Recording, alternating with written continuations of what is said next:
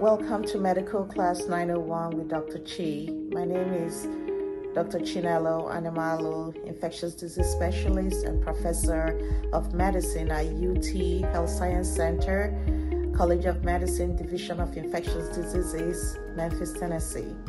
So one of the common questions we've gotten on this show so far is about the norovirus and outbreaks has happened in the recent months, especially in December.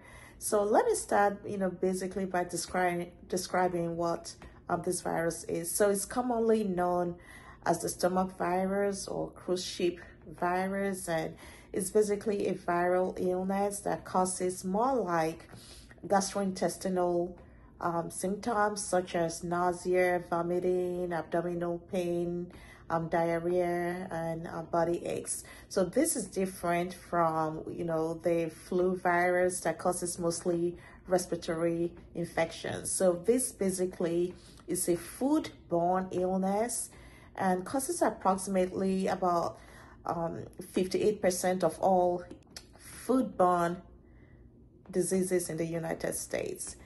And one of the questions we commonly get would be, how do we contract this virus? So the commonest way to contract this virus is actually from someone who is already infected. And so it could be a family member, a co-worker, or, a total stranger that has the symptoms that we've talked about. Basically the nausea, vomiting, diarrhea, body aches, and body pains. And so these type of viruses survive in surfaces. And so, it could be on the countertops, it could be on the doorknobs or elevator bodies or other places that people tend to come in contact with. And so one thing I would recommend for people would be to wash your hands as often as possible. If you're in a public place or if you're at home and you have an infected family member or somebody else that is sick around you, just make sure you practice good hand hygiene. So this is a very contagious virus. Contagious means that it's so easy to spread from one person to another. And so you have to be very careful. It usually, the symptoms will last about 1 to 3 days or perhaps up to 5 days in some people, and then would typically resolve on its own. And there are two age groups that this tends to affect the most will be the little ones, the babies, as well as the older population, and then people who are immunocompromised.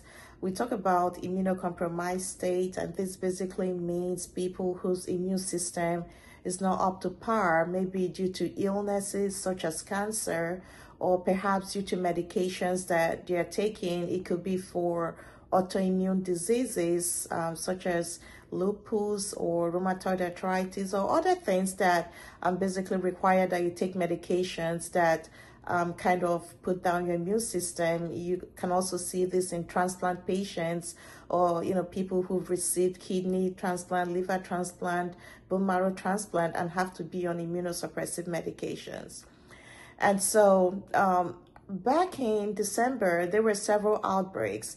And according to the CDC, the strain involved in these recent outbreaks appeared to be different from other strains of norovirus infections in the past. But the good news is that this is not something that kills terribly, and we have measures in place. There is no known treatment or obvious treatment for it except what we call supportive care, which is for patients who are dehydrated, give them IV fluids or drink some fluids to replenish what has been lost, and then get some rest as much as possible.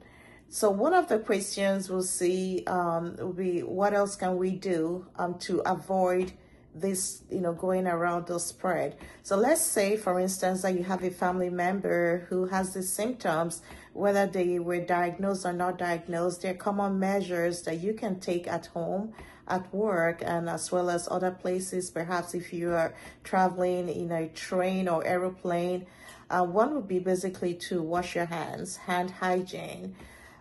Use soap and water. The hand sanitizer doesn't work as effectively as, good old hand hygiene, which is washing with water and soap for at least 20 to 30 seconds.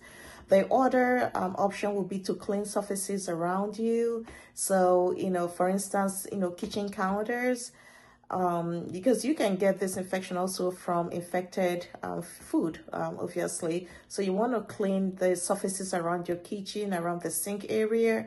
It could be in the bathrooms if you have family members who are throwing up or, have diarrhea. You want to make sure that that bathroom area is clean.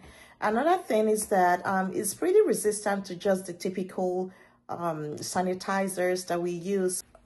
For instance, hydrogen peroxide or bleach disinfectants are more effective in wiping surfaces that, are around the homes or around our workplace. Welcome to Medical Class 901 with Dr. Chi. My name is Dr. Chinelo Anamalu, Infectious Disease Specialist and Professor of Medicine at UT Health Science Center, College of Medicine, Division of Infectious Diseases, Memphis, Tennessee.